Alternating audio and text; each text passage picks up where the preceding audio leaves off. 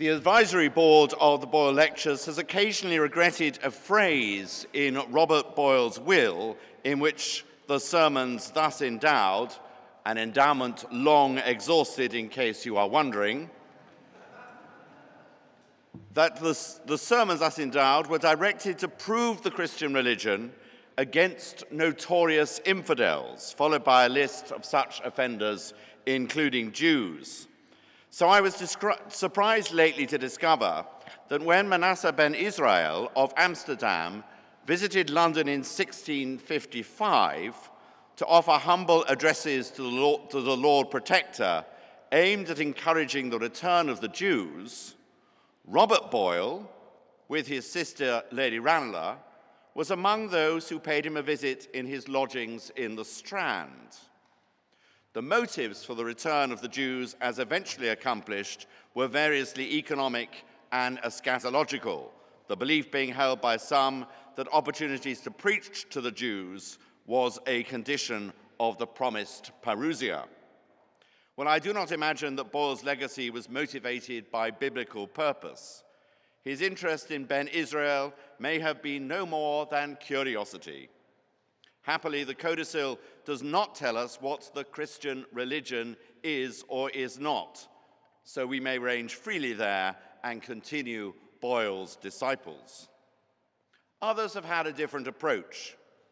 Michael Faraday in the mid-19th century did not think it at all necessary to tie the study of natural sciences and religion together, considering them distinct systems and perhaps equally rigid. He has been placed in a tradition of scriptural physics, which, since I'm inadequately versed in one and hopelessly ill-prepared in the other, leaves me puzzled. Certainly my inchoate ramblings around the discipline of biblical studies in preparation for ministry included no scientific excursion whatever, or else assuredly I would not be standing before you tonight. More competent is our parish director of music and organist, whom I mention because newly appointed, he is performing here for the first time tonight. More thoughtful and generous are our sponsors, Gresham College, the Worshipful Company of Grocers, part patrons of the parish, and the Mercers Company, to whom we owe particular and warm thanks for the arrangements tonight. Mark Harris's lecture will be available to all of you as you leave, and a recording, thanks to the staff of Gresham College, will be available on our website and on theirs before long. To introduce the lecturer and responder, I have pleasure in handing over to my colleague and the lecture's animator, Michael Byrne.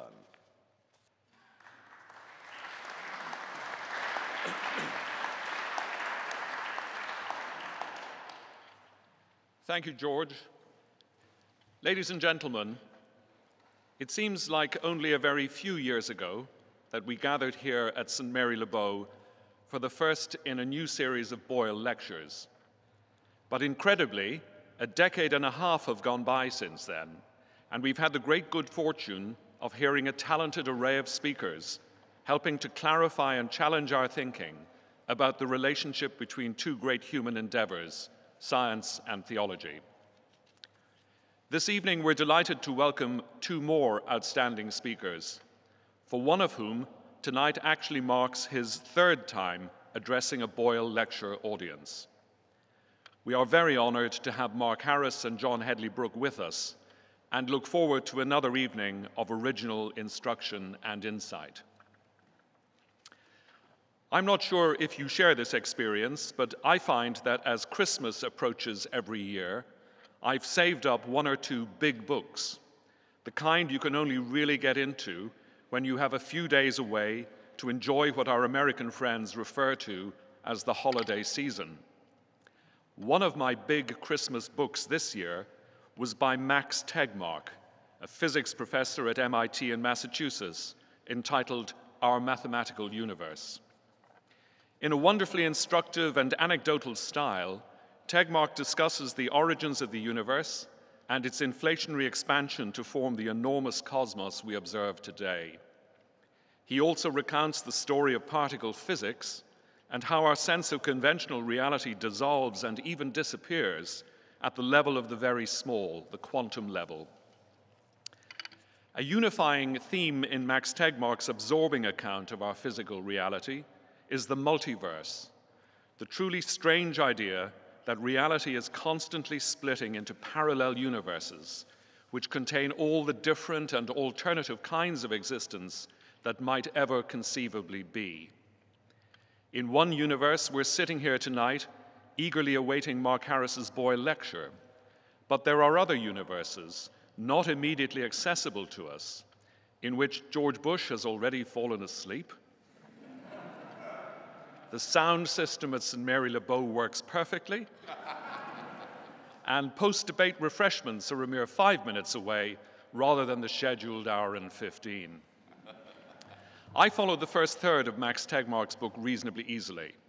By the middle third, however, I was finding it tough going. For the last third, when it got, if I may use a technical phrase, seriously weird, I found myself asking whether his ideas were really plausible or just some kind of extended mathematical fantasy. But I had a similar experience leading up to Christmas when I read a book of short daily commentaries by an old friend of this lecture series, John Polkinghorne, called Living with Hope, A Scientist Looks at Advent, Christmas, and Epiphany. About a third of the religious insights offered by John in his book were of a kind I could broadly understand and relate to. Another third were more speculative and left me wondering not only whether this might really be the case, but if it was, how did he know? The last third of John Polkinghorne's comments, like the last third of Max Tegmark's physics book, when John discussed key theological concepts like the Incarnation, the Resurrection, and the Trinity, left me wondering whether I could even begin to get a sense of what they mean, not to mention understand in what sense or in what universe they might conceivably be true. So both my Advent and Christmas readings in science and religion followed a similar pattern for me.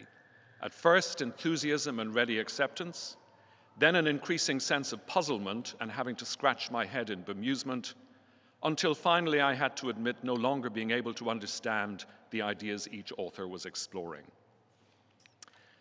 But if each of these two disciplines, science and theology, presents difficulties on its own, imagine the deeper sense of challenge we face when we try to think about ways in which these two puzzling disciplines interact. Now we really are operating in a higher dimension. Facing that difficulty and asking tough questions about the relationship between science and religion has been the ambition of the Boyle Lectures for the last 15 years. In some years, I think we can claim to have succeeded admirably in drawing the two disciplines closer together. In other years, the challenge has proved a little more intractable. I have no doubt that this evening's lecture will be in the first of these two categories. To respond to the lecture, we're delighted to welcome back John Hedley Brooke, a previous Boyle lecturer and responder, and for many years now, one of the trustees of this lecture series. I should point out, to correct a mistake that crept into the invitation for this evening's lecture, that in a previous life, John held the Andreas Idreos Professorship of Science and Religion at Oxford, and not, as advertised on the invitation, at some other place. There may be a parallel universe in which John Brooke has a chair at that alternative location, but in the universe in which we're gathering this evening, John is very definitely an Oxford Emeritus Professor.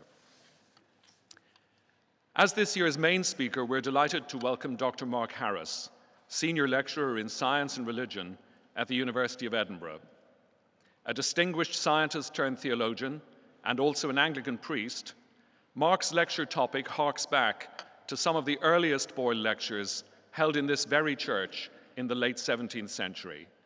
And I am delighted now to invite him to give the 15th Boyle lecture on the topic, Apocalypse is Now, Modern Science and Biblical Miracles.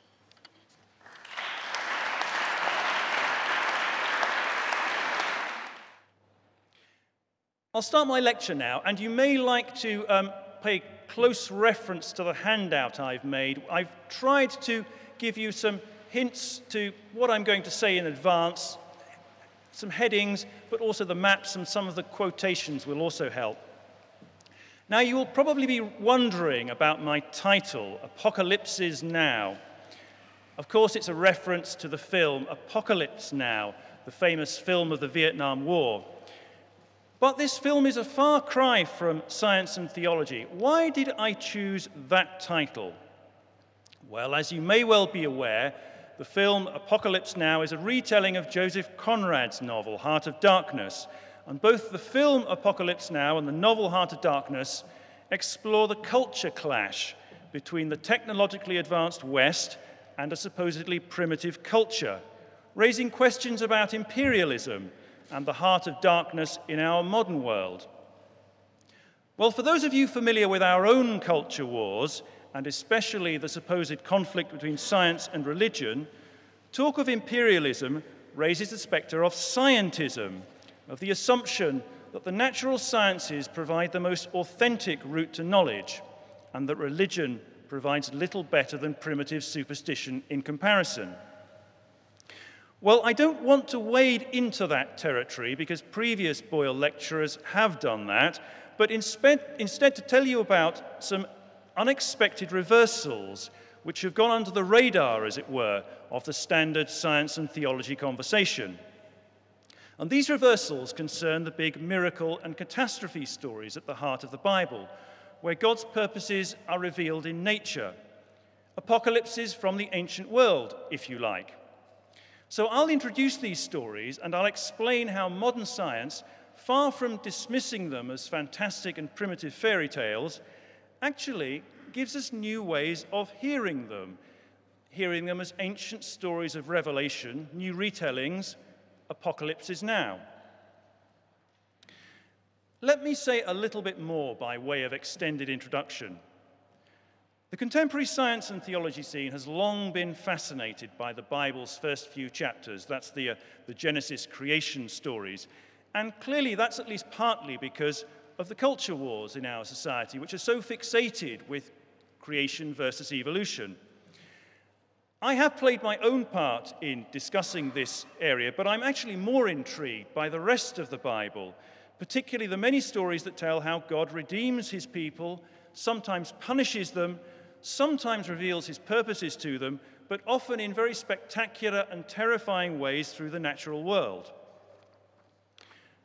Prime examples are in the book of Exodus, such as the story of God's revelation to Moses in the burning bush, or the plagues of Egypt, or the crossing of the Red Sea. And these biblical stories where nature runs riot to deliver God's purposes aren't so much supernatural as hypernatural.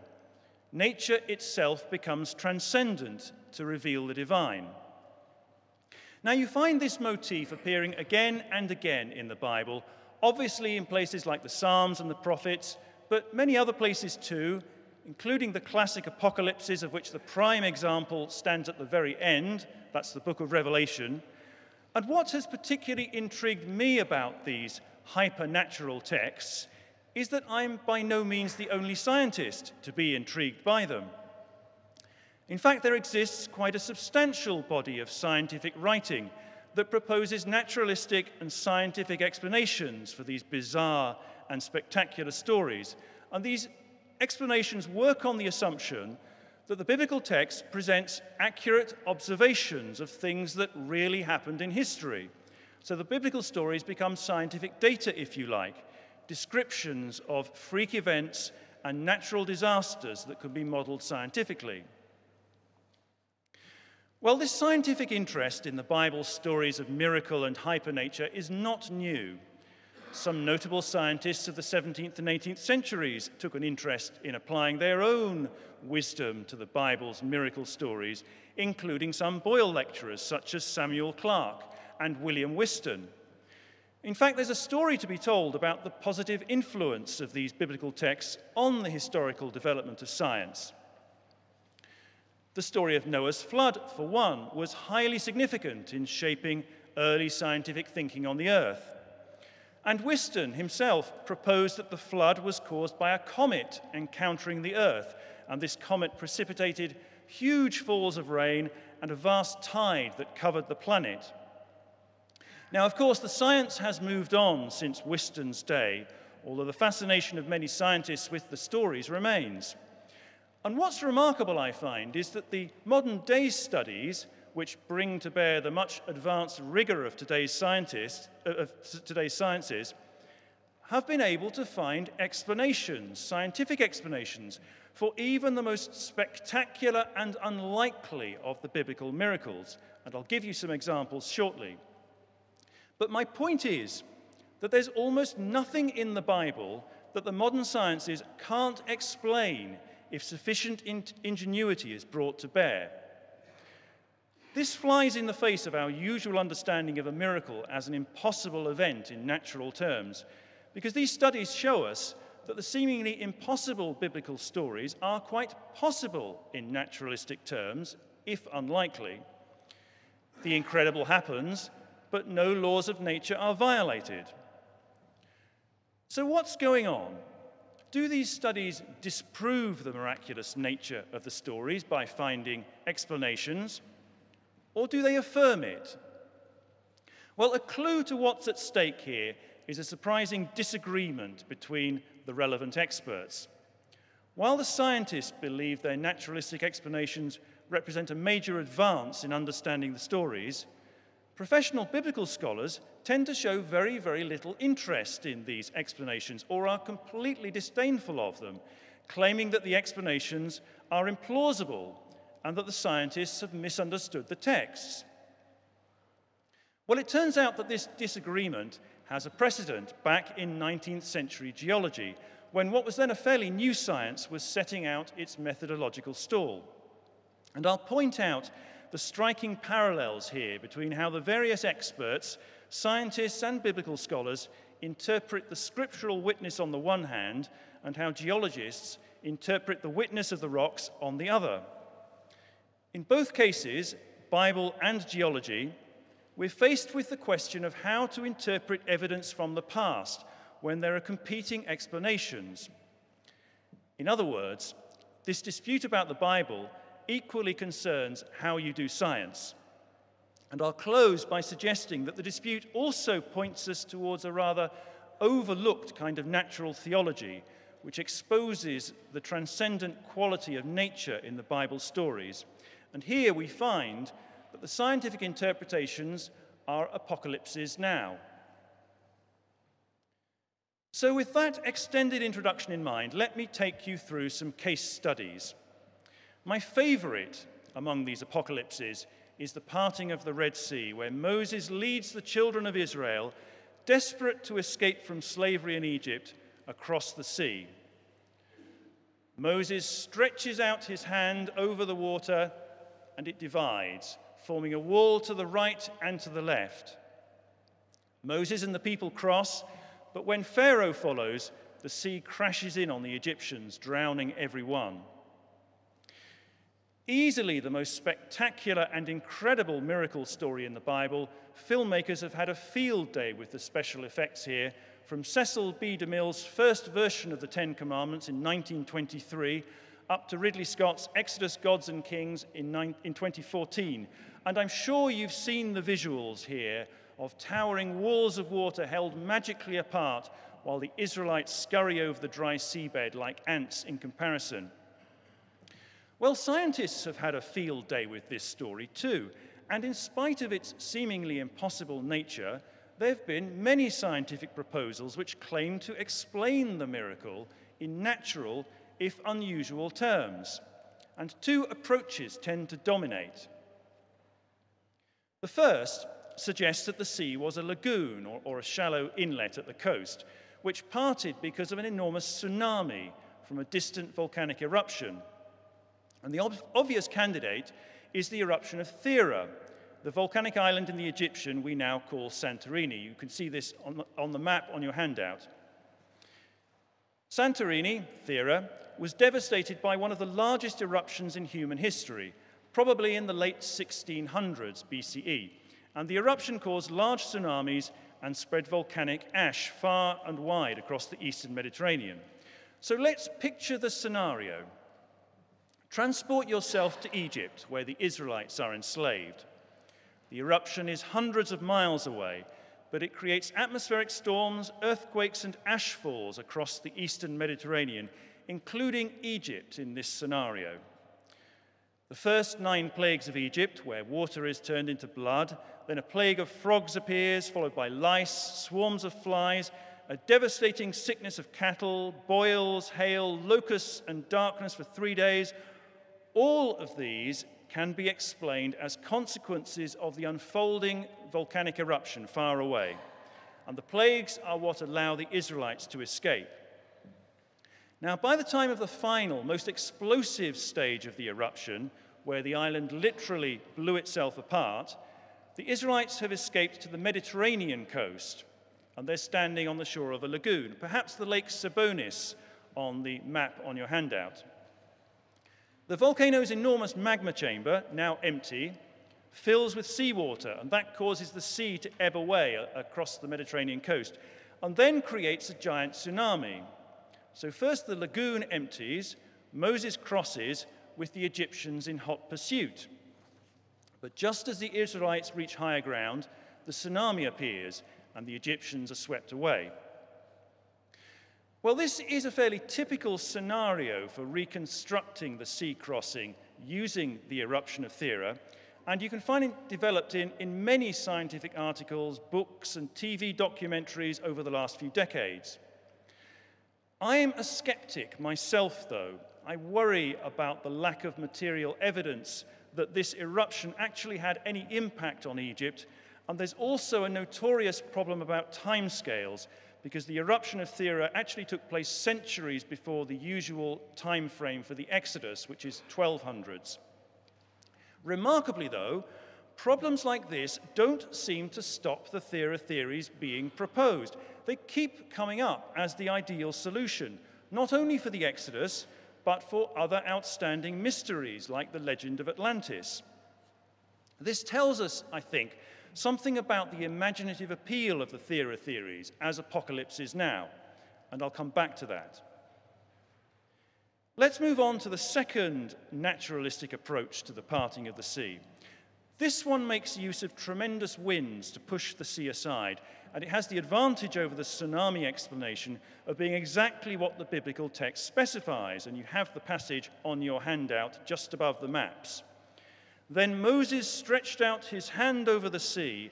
The Lord drove the sea back by a strong east wind all night and turned the sea into dry land, and the waters were divided. There's a further advantage with this explanation too, because it works for pretty much any body of water you think might be the one that Moses crossed, whether it's one of the shallow lagoons on the north coast, or one of the shallow lakes in the Isthmus of Suez, or the deep Red Sea. Now, as you might expect, the most spectacular location is the Red Sea itself, and several models have been proposed here, where a storm force wind is funneled down the Gulf of Suez or the Gulf of Aqaba. And here, the topography of land and the seabed is such that violent winds blowing in the right direction for the right length of time can have a substantial effect on the sea level. And one calculation suggests that the sea in the Gulf of Suez could recede from the shore by nearly a mile under such conditions. And when the wind dies down, the sea returns. So you have Moses and the Israelites on the edge of the Red Sea when the storm arrives, and they're able to cross over during the night while the wind blows, but in the morning, when the wind subsides, the sea returns and destroys the pursuing Egyptians. Now, it's important to point out that this kind of storm wind is by no means an everyday event. The model predicts that the conditions are right only every 1,000 to 3,000 years, so it's certainly not a miracle in the sense of laws of nature being broken, more in the sense of being such an unusual happening on a human timescale that it's probably not going to be remembered from one occurrence to the next. So in human terms, a storm which exposes the seabed to that degree would appear to be unprecedented, unique, and if you're at the right place at the right time, providential. So clearly then, in this model, if there's a miracle to speak of, it's that Moses and the Israelites happened to be in the right place at the right time. One scientist who makes a great deal of currency out of this point is the Cambridge materials scientist Colin Humphreys. He's written a book-length treatment of the miracles of Exodus, claiming they can all be explained by naturalistic models like this. He doesn't want to explain the miracles away, far from it, rather to strengthen belief in the miracles.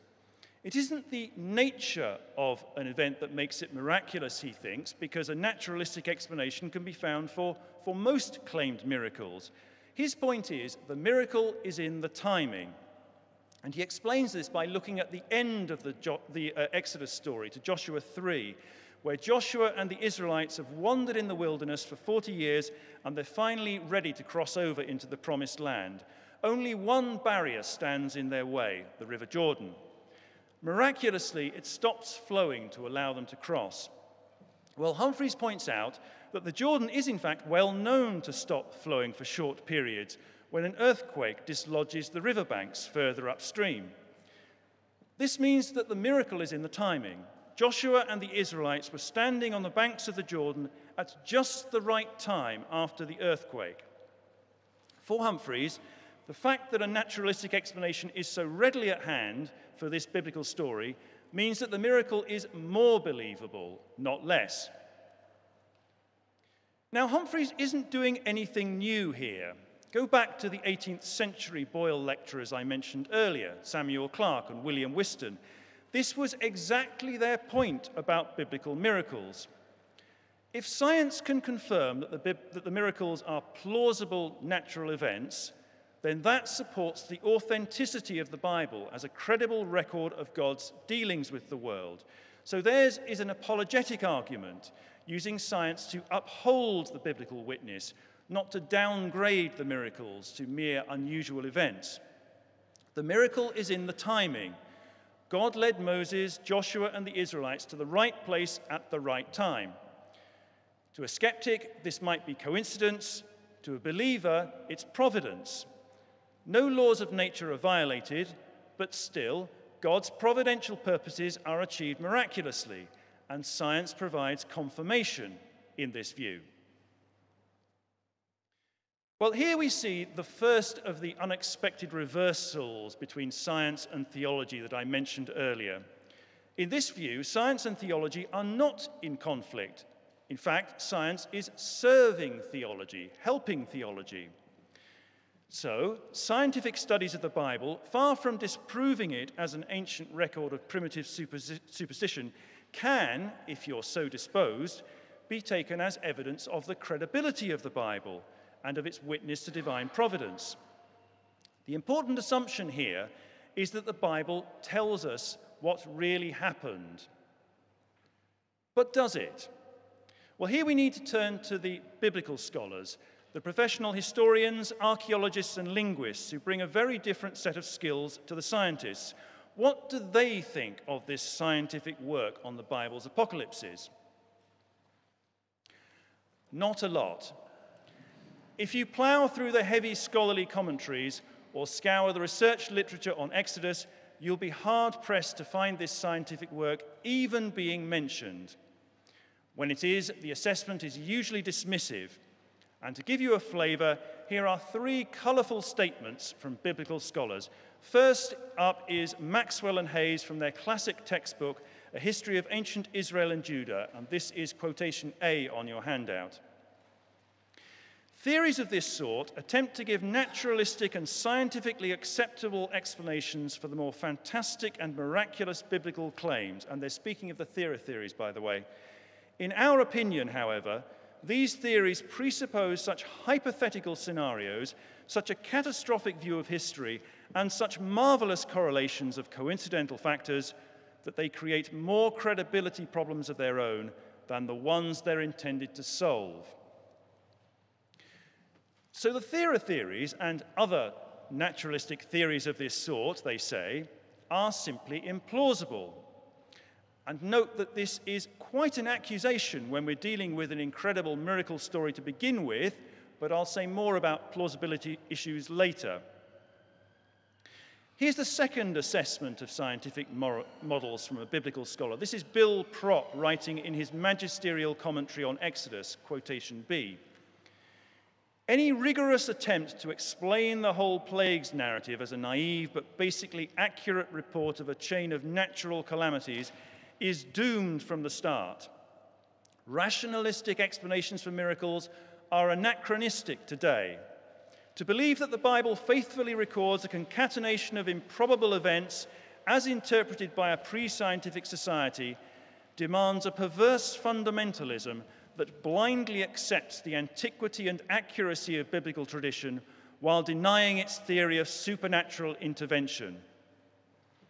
So Prop is also worried about plausibility, but he adds more. And notice his phrase, perverse fundamentalism. His concern is that the scientific models treat the text at face value, ignoring the fact that the text arose in a world very different from our own. The scientists are reading the Bible like a fundamentalist would, he thinks, literally, under the assumption that it reports straightforward eyewitness testimony as it happened. And the scientists are also reading the Bible perversely, Prop tells us, not recognizing the theological presuppositions assumed by the text, presuppositions that a true fundamentalist would recognize immediately. There's also a concern about professional rivalry. And look at this final assessment from a biblical scholar, this time William Johnston writing on Colin Humphrey's scientific explanations of Exodus miracles. This is quotation C. Humphrey's predominant ignoring of scholarly tradition is matched by a breathtaking self-belief and self-reliance on his own personal experience. This quotation provides us with one final reason, I think, why biblical scholars are skeptical of scientific explanations of the Bible's miracles, and that is professionalization. The scientists are so caught up in their own professional bubbles, seems to be Johnston's point, that they overlook the highly specialized theological, historical, and linguistic problems raised by the text, problems that take years of training to master. A scientific training simply doesn't provide the correct expertise. Let me sum up so far. The scientists and the biblical scholars couldn't be more different. If the scientists assume that the biblical text provides data about amazing events from ancient times, the biblical scholars insist that we can't even begin to say what really happened back then before taking full account of the text we possess now. The stories certainly weren't recorded at the time. They circulated in oral form for centuries before being written down, slowly gathered together and edited into what we now call the Book of Exodus, which, in any case, comes to us from copies of copies produced centuries later still.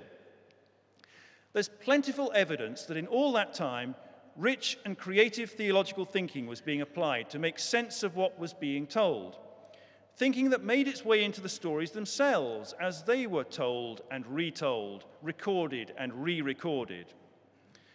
The text of the parting of the Red Sea, for instance, seems to consist of 4 slightly different traditions that have been woven together, traditions that don't exactly agree on the details of what they describe, but you would hardly notice this on a surface-level reading.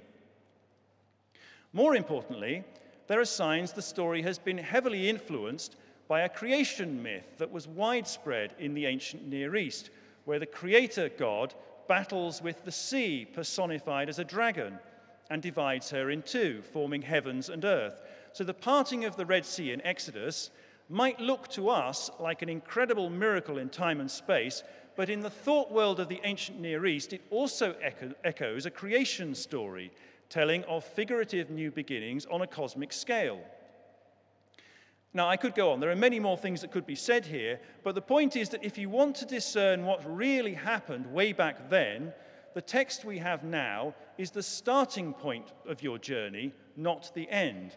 So you need to carefully sift through layers and layers of mythological, theological, and cultural interpretation, which are built into the very story itself, before you get to the supposed historical kernel, if it's indeed there in the first place. And that would be the consensus biblical scholarly approach to this story. So in other words, we have a very fundamental disagreement between two kinds of expert over the same basic evidence. The scientists believe they can find naturalistic models to explain what the text says happened to Moses. The biblical scholars insist that the everyday human phenomena of storytelling, reflection, explanation, and retelling of the story over and over again account for much of what we find in the text before we ever bring science to bear. You may be suspecting by now that my sympathies lie with the biblical scholars, and so they do. I've spent much of my life in science, but I've also spent quite a bit of it working in biblical scholarship too. And I'm firmly convinced that there's more to the matter of determining what really happened in miracle stories than finding an appropriate scientific explanation. But my point is not to take sides, but to explain how this divide between scientists and biblical scholars, between science and theology, if you like, leads us on to the second unexpected reversal that I mentioned between science and theology. For we now see that the scientists are the believers in the integrity and the literal reliability of the Bible, while the biblical scholars, the theologians, are the skeptics. The tables are turned. Science has become faith, theology has become disbelief. How did this divide between scientists and biblical scholars arise, and what does it mean for the culture wars between science and religion? Is it mere professional rivalry, or is there something deeper at stake? Well, I suggest to you that there is something very deep at stake here, and to see it we need to go back to the 1830s, to a controversy known as the uniformitarianism-catastrophism debate over how the then new science of geology should interpret the evidence of the past. Now, for the most part, doing geology is very different to the classic laboratory work that goes on in much of physics and chemistry, where experiments can be repeated again and again in real time, where key parameters can be isolated and varied at will, and where spurious effects can be controlled by adapting the environment. Well, geologists can do little of this. They simply can't replicate in the laboratory the enormous spatial and temporal effects they're interested in. Instead, much of their work needs to be carried out in the field, interpreting the fragmentary, scrambled, and highly context-dependent evidence that's available of the Earth's past. Does this sound familiar?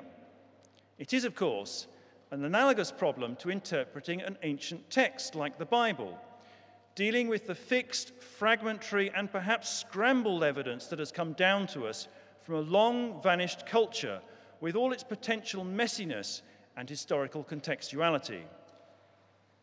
Well, this is where the 19th century debate in geology comes in, because it concerns exactly this question of how to reconstruct the past given limited evidence. And I'll give you the soundbite version, which, like most soundbites, isn't entirely truthful, but it does at least capture the issues at stake. So put simply, the school of thought that we've come to call catastrophism assumes that from time to time in the Earth's past, the geology was shaped by sudden and dramatic cataclysms or catastrophes or apocalypses, in effect, the likes of which we simply don't see today. So Noah's flood was often taken as probably the most recent such cataclysm, worldwide and devastating. And mountain chains like the Andes, for instance, were assumed to have been thrown up suddenly, perhaps in a matter of minutes, hours, or days, by immense planet-shattering earthquakes. The opposing school of thought, on the other hand, uniformitarianism, insists that the rocks should be interpreted in completely the opposite direction, reading them largely in terms of gradual, imperceptible changes over vast time periods. Unless there's strong evidence to the contrary, goes this way of thinking, we should assume that the geological processes of the past are uniform with those of today, the mostly rather gentle, imperceptible processes we see, hence the name uniformitarianism. But time is the key. Given enough time, even the jagged immensities of the Andes can be explained by uniformity. As the mountains inch their way skywards, infinitesimally slowly on a human scale, but no less certainly for that. Well, this argument was eventually seen to be one in favor of uniformitarianism, which has dominated geology ever since. Or at least it did, until around 1980, because at that point a major shift in thinking occurred when it was discovered that the mass extinction at the end of the Cretaceous period, when the dinosaurs died out, was probably precipitated by a massive asteroid impact, a global catastrophe in other words.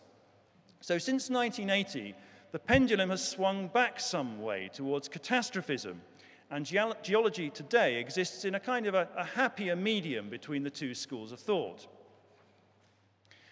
But my point in rehearsing this debate, albeit very briefly and crudely, is to shed light on the divide between scientists and biblical scholars over how we interpret the Bible's stories of miracles and hypernature. I see clear parallels here between the rocks and the Bible over how to read limited evidence in order to reconstruct history. And I put a schematic diagram on the handout to illustrate. Should we interpret the evidence in terms of one-off dramatic events, as catastrophism would have it, or will the evidence succumb to a more complex, mundane, and gradualist view, that of uniformitarianism? All things being equal, which should be the preferred approach, or is there a middle way? Take the sea crossing again. Is it best analysed by a naturalistic model that takes the text at face value and explains the incredible events there by means of a nearly as incredible volcanic eruption and a series of amazing one-off coincidences where Moses just happens to be in the right place at the right time? Is that the best form of explanation? Or should the narrative be seen in terms of an evolutionary process, where a much more mundane original story slowly accrues layers and layers of theological and mythological interpretation through the telling and retelling over generations until it eventually becomes the spectacular textual tradition that we possess now? While the first corresponds to the catastrophist approach favored by many scientists who write on the biblical stories, the second is the uniformitarian view, defended by the majority of biblical scholars. So I'm suggesting that the divide between scientists and biblical scholars over how to read the Bible's apocalypses is parallel to the long-running debate on how to do an historical science like geology. In each debate, there are two schools of thought, both working with the same evidence, both applying radically different methodologies to reconstruct the past, one emphasizing the remarkable and the other emphasizing the mundane. Consequently, the two schools of thought arrive at radically different conclusions about that past. Which one is right? Either? Both? Neither? Well, the fact that geological science has itself shifted ground on this dilemma over the last 2 centuries suggests that there's no easy answer, although if we are to take contemporary geology as our guide, then some kind of creative synthesis of the two opposing camps of catastrophism and uniformitarianism would seem to be our best bet when looking at the Bible. And I want to move to my last section on natural theology by suggesting that this creative synthesis might in fact be the best way forward for appreciating the Bible's miracle stories and apocalypses. Let's return to plausibility issues. Remember that I quoted several biblical scholars who were, frankly, incredulous of the scientific models, wondering how anyone would take these unlikely naturalistic scenarios and amazing coincidences seriously. I'm sure the irony hasn't escaped you that the Bible's stories themselves are unlikely and amazing. Have the biblical scholars missed the irony here? Well, no. For them, the story we have is so far removed from whatever might really have happened that there's little point in modeling it in natural terms. If there ever was one original story of the parting of the Red Sea, which is unlikely, we're incapable of discerning it at this remove because the story has slowly shifted like the sands and has gathered accretions and layers of truth over generations. Now, the biblical scholars have probability on their side. All other things being equal, a catastrophist interpretation where a one-off, unlikely event explains the evidence is inherently unlikely compared to a uniformitarian interpretation, which works with an evolutionary, everyday explanation. The probability of the remarkable naturalistic event is low by its very nature. The probability of human processes of myth-making and storytelling are virtually certain by comparison. And this point alone explains much of the disinterest that biblical scholars show towards naturalistic explanations. So when looked at as a human document, I'm with the biblical scholars. The scientific models of the Bible's miracles and apocalypses are frankly implausible, I think. But as a Christian and a theologian, the Bible is also, for me, a record of God's dealings with the world, and this is where the scientific models have a place. And this leads me to mention my third and final reversal between science and theology. I think it's unlikely that the scientific models can tell us much about what really happened. They're not much use from the perspective of doing history with the text. From the perspective of doing theology, though, especially natural theology, I suggest the scientific models are invaluable. Remember that I've been emphasizing these biblical stories as apocalypses, as moments of revelation. In spite of their speculative and fantastic nature, I suggest that the scientific models offer a uniquely modern purchase on the transcendent quality of these stories, on their ability to reveal the remarkable in the mundane, the sign of the divine. The fact that there are often multiple scientific models for the same miracle story, often competing with each other, is a bonus, not a problem to be resolved. The scientific models are, to me, creative and imaginative retellings of the stories in the Bible, but in the language of our own scientific world, highlighting for us the remarkable and stupendous character of God's relationship with nature. So my final message to you is, let's have more of these scientific models, not fewer. Let the scientists be more imaginative, and the biblical scholars be more hard-headed and rational. Let science be more theological, and biblical studies more scientific. Because it's at the level of natural theology that I suggest we should understand these scientific models as theological animations and reanimations of the evidence before us, namely the text of the Bible. The models are apocalypses now. Thank you. A complaint we sometimes hear about the discussion of science and religion is that it can be too abstruse, too preoccupied with abstractions about the grounds of knowledge and belief. The concern is that questions of more immediate interest to religious believers, and scientists among them, are sidelined. The subject of Dr. Harris's lecture, the implications of modern science for the interpretation of the biblical miracles, surely is of mainstream interest. In thanking him for that enthralling lecture, I also want to congratulate him for the exceptional clarity he's brought to a topic that remains ever topical. When interviewed recently about his new book on William Tyndale, Melvyn Bragg explained why he himself is a believing unbeliever. I find the resurrection of Christ impossible to accept. And on the question of eternal life, biology and physics won't let that happen. From time to time, we must all have considered what we mean by miracles and whether they need be understood as supernatural interventions. The word still thrives in popular culture, referring to highly improbable events of deep personal significance to those who experience them. For the parents of the baby born with a heart outside its body, the unprecedented surgery that successfully led to restoration was a miracle.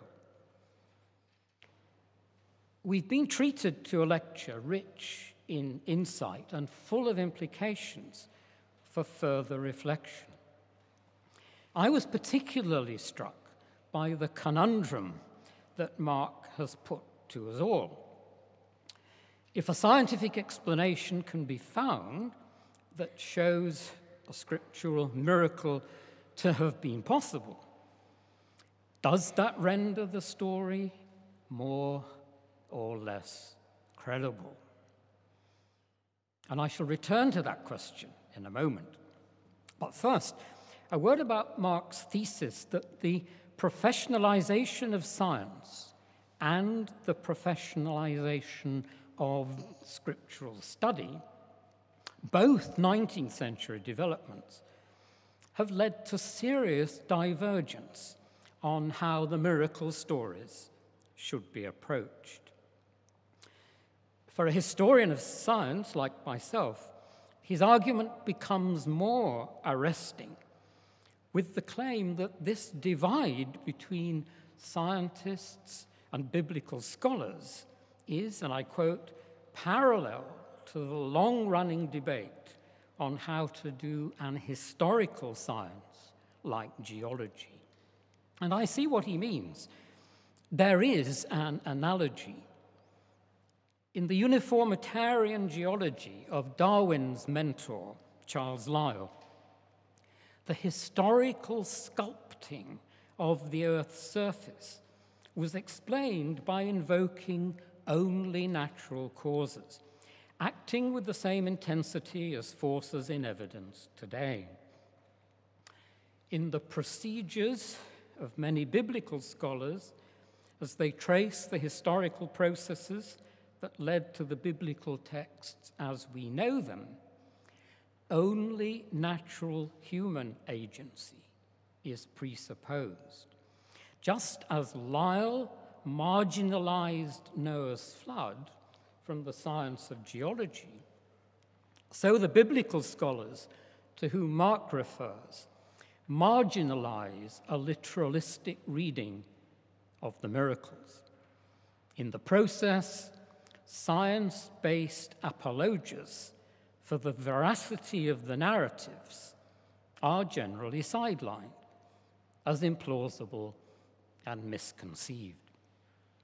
There would, of course, be much to discuss here, but I'd like to pick out a related feature of the 19th century debate to which Mark referred. And it concerns an ambiguity in the theological implications of naturalistic explanation. In retrospect, as part of a secularist narrative, the uniformitarian geologists who followed Lyell became the heroes who expunged miracles from the Earth's history. Lyell's avowed aim had been to rid the science of Moses. The catastrophists, with their supposed preference for dramatic divine intervention, were the losers. Quite apart from the fact that catastrophes have made a comeback, geologically, if not theologically, there is a particular reason why the secularist narratives, when projected back to the 1830s, get the story wrong. And this is because one could be a uniformitarian like Lyell and still subscribe to a providentialist reading of nature. Lyell prided himself on having found a new argument for God's supervision of the world. It consisted in the fact that wherever on Earth there was an environment that could support particular life forms, those very species had been introduced. In the adaptation of newly introduced species to their environmental niches, there was surely evidence of intelligent foresight. And was there not a miraculous plenitude in nature, as these niches had all been filled? Conversely, but still contrary to the secularist narrative, there were geologists who did not identify their cataclysmic events with instances of divine intervention, just as with the asteroid collisions postulated today. Crucially, whether one was a uniformitarian or a catastrophist, it was not a case of having to choose between natural causes and the involvement at some level of a deity. And this is a point that I think has rather receded from view in our secular age. More often than not, from the mid-17th to the mid-19th century, scientific explanations invoking natural causes were interpreted theistically. And this was possible because the natural causes could be interpreted, as they were by Robert Boyle and Isaac Newton, as instruments of a divine will. For 200 years and more, the very existence of natural laws testified to God's existence. And it was not simply that laws presupposed a legislator. For the Cambridge polymath William Whewell, who first coined the word scientist in the 1830s, it was the remarkable combination of laws making intelligent life possible, which provided compelling indications of a creator. In this sense, scientific naturalism was deeply embedded in a Christian culture and not an alien threat from outside. This explains why Robert Boyle would compare God's relation to nature with that of an author to a book. Pen, paper, and ink were the natural instruments of the writer, who was nevertheless in immediate control of what went onto the page. It's why Isaac Newton could propose an analogy between God's activity in nature and our ability to move our limbs at will. It's why one of the original Boyle lecturers, Samuel Clarke, could equate the normal course of nature with the way God normally chooses to act, but is not constrained to do so. It's why Anglican geologists of the early 19th century found in the fossil record a refutation, not a vindication, of atheism. Species had not existed from eternity, as atheists classically argue. The new science of paleontology showed that new ones had kept appearing. It's why Darwin, even Darwin, could say, when explaining what he meant by nature, I mean the laws ordained by God to govern the universe. In short, during its fascinating history, there has been no natural nature of naturalism.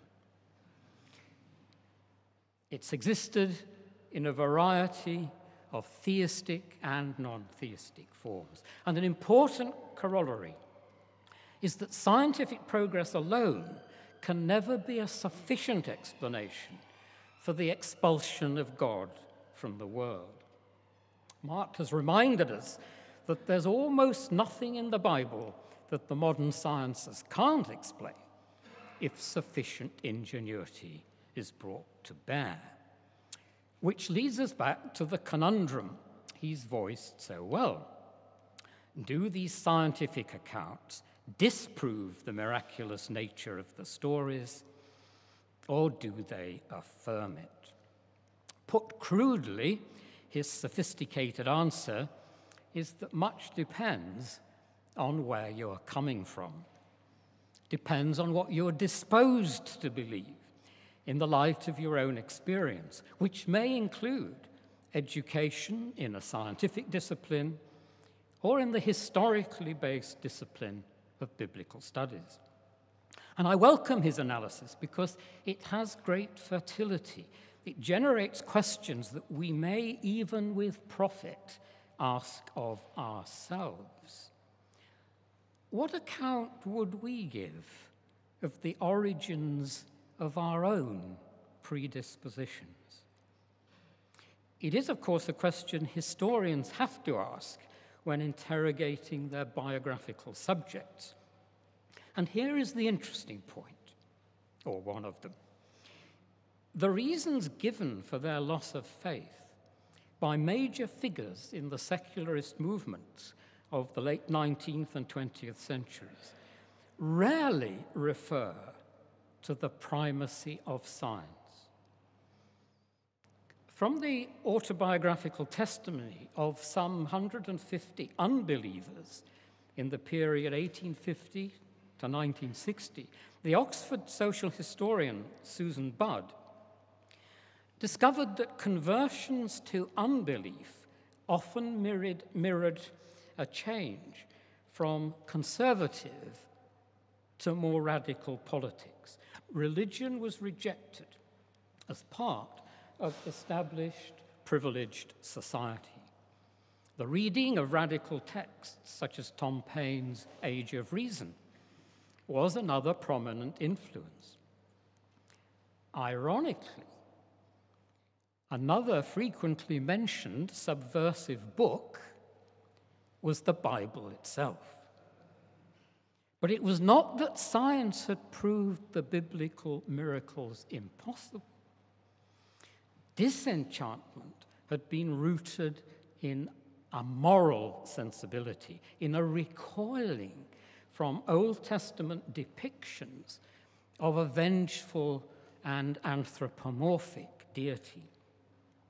In 1912, the president of the National Secular Society in Britain protested that biblical stories of lust, adultery, incest, and unnatural vice were enough to raise blushes in a brothel.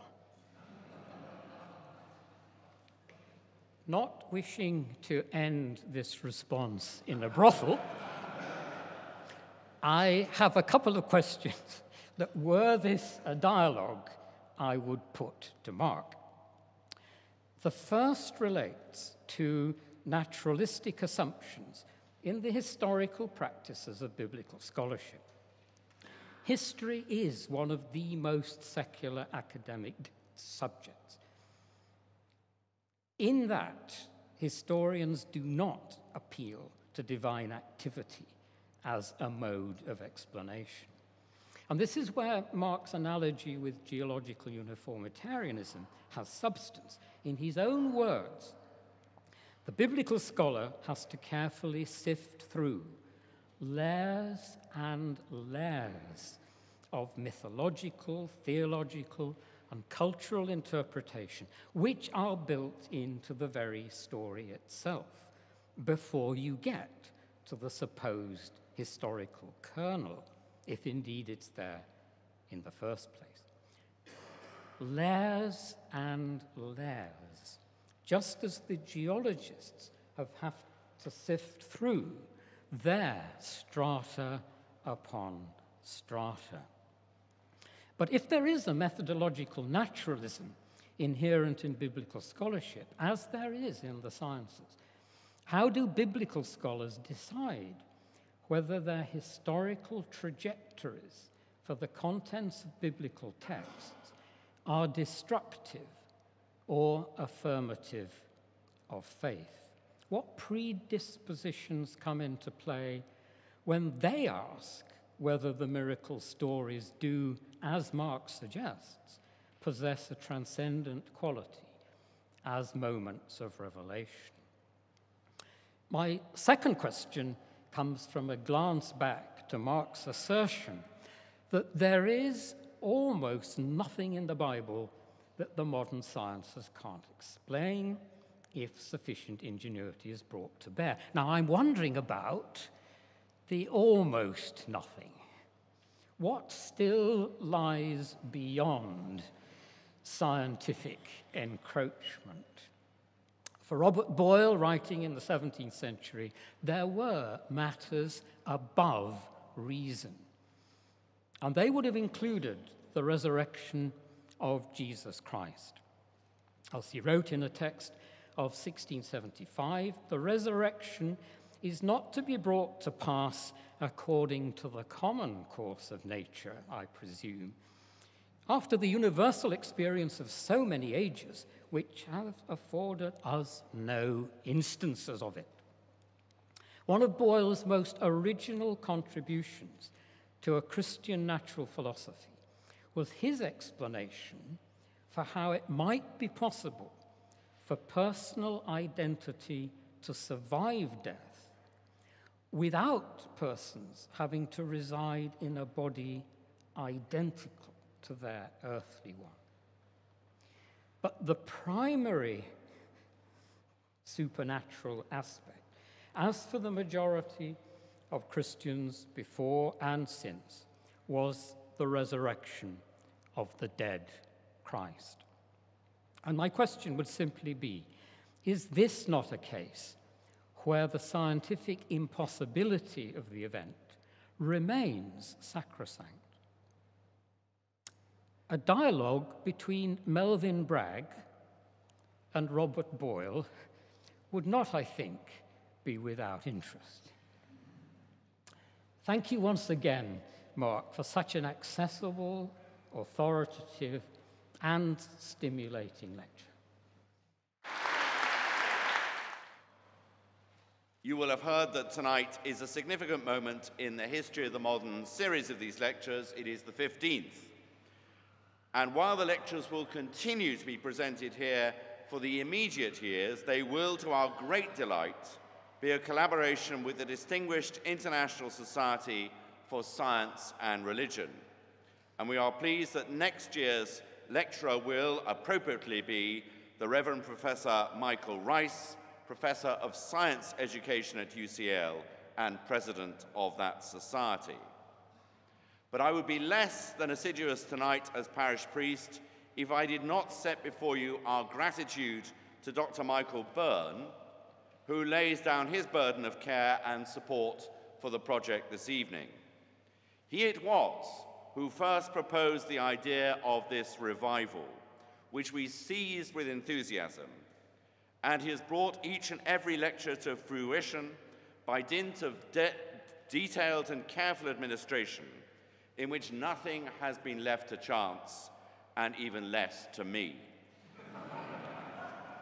He has not faltered in active generosity to the project, as in continued and refined concern for the issues, as also the personalities who have become friends of this place.